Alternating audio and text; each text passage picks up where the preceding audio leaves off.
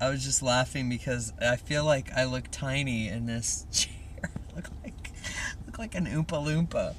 Seriously, I guess if I got an accent. Anyway, self-date number, I think we're at 7. It was actually, I guess, Saturday, a few days ago, and it was after the Tough Mudder, and I took a bath, and it was just like the most glorious bath ever because I was so foul and so dirty and so gross, and the water was just like so warm and refreshing, and just like, and then after I just was just like, I passed out, and it was amazing.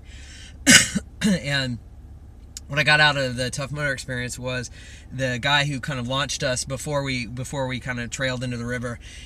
He launched us with a challenge that was to do something new.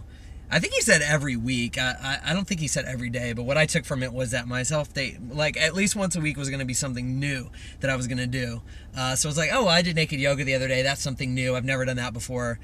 So that counted. And so I registered for a gymnastics class. It's like an open gym where you just like tumble around and do some crazy shit. I haven't done that as an adult. I think the last time I did any kind of ring action or whatever was when I was 9. So anyway, that's what I'm doing for tomorrow, Wednesday, this week.